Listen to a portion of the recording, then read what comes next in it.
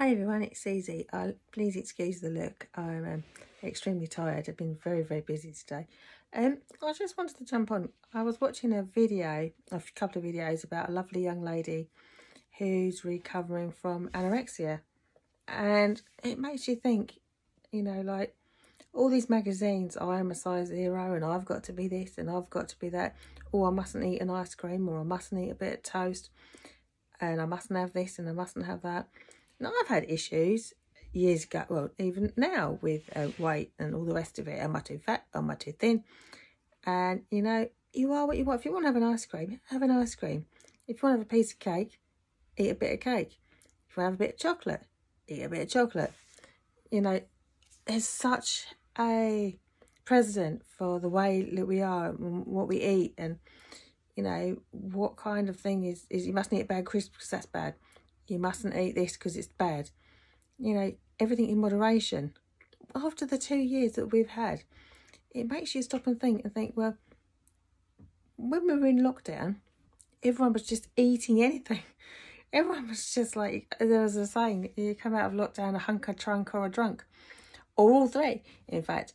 So, during that dark times of COVID, people were just eating buns and cake and crisps and drinking.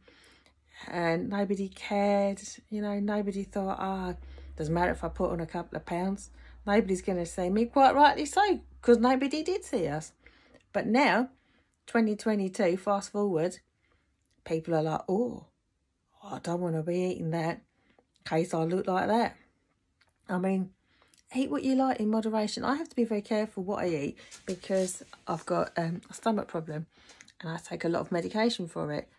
But if I wanted a bit of cake that was gluten-free or dairy-free, I'd have it.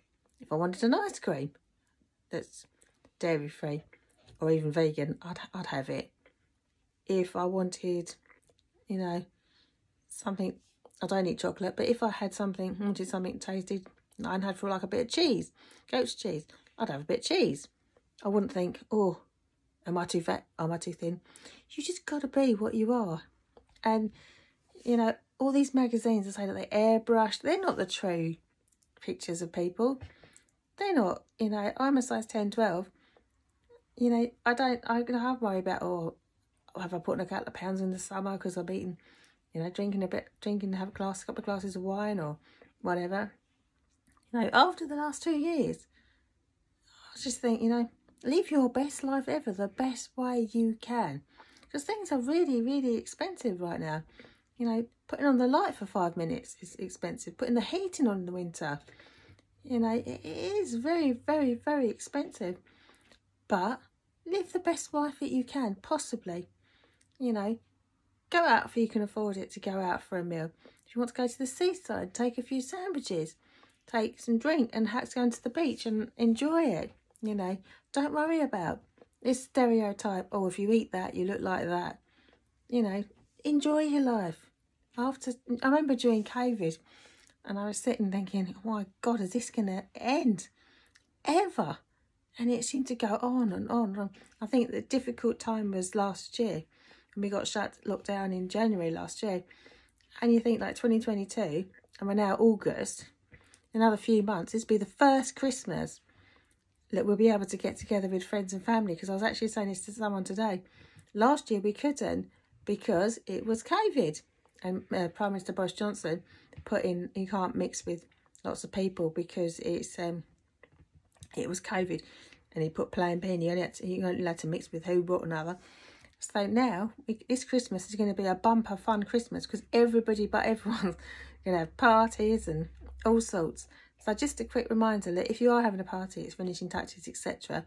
And I am decorating Christmas trees now. I am back doing that for the first time in 3 years.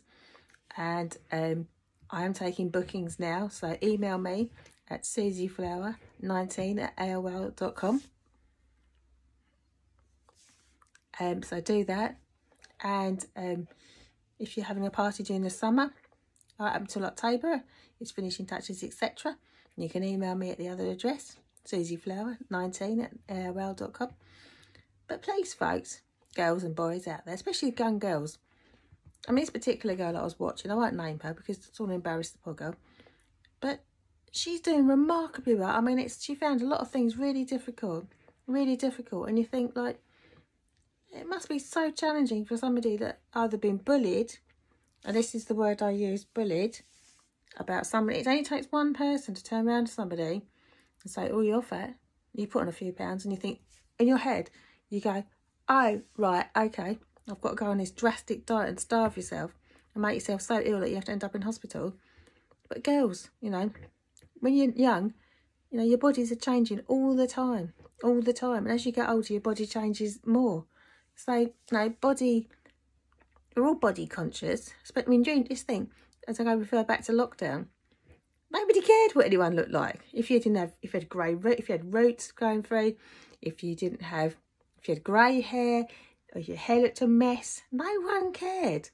No one cared because you couldn't do anything about it.